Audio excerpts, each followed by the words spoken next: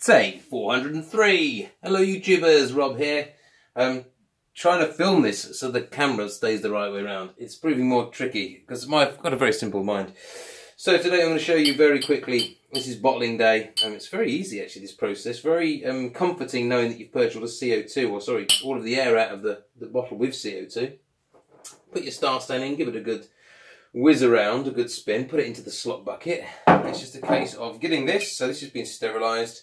You've got the adapter there from CO2 supermarket, and we're just going to put it in and purge the air until the smoke comes out, okay?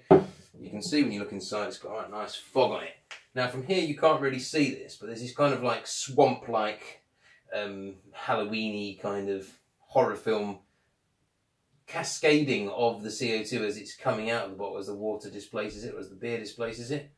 I'm kind of getting good now at judging this, so I'm just doing it straight from the spigot without any tubes or anything. I've overshot that one slightly because I'm under pressure. So if you've not got any, if it doesn't actually foam up, you can't cap on foam, you can just apply a little bit more just to make sure you're absolutely happy that there's CO2 in there and nothing else. Pop your little cap on. Now what I'll do in a second is I'll do a big bottle and I'll set it up so you can see the cascading spooky Halloween look. It's coming up to Halloween soon, isn't it? So this one's been pre-star sand as well.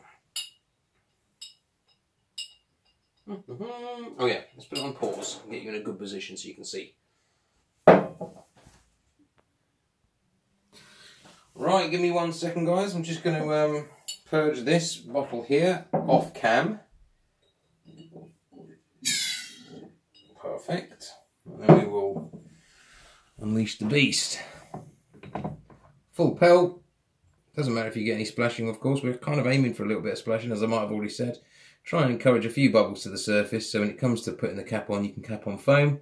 As you can see here, you've got this glorious, I'm hoping it's been picked up by the camera, cascading of the CO2, showing that there's absolutely loads of CO2 in that bottle now. There we are. Job done.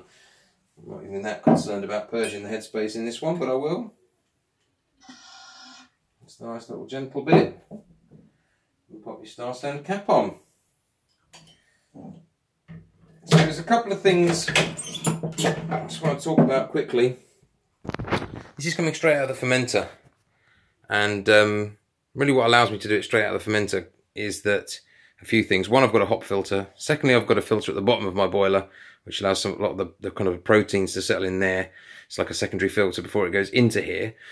Then I've got this bucket within a bucket method I use, so I can wait till most of the fermentation's done.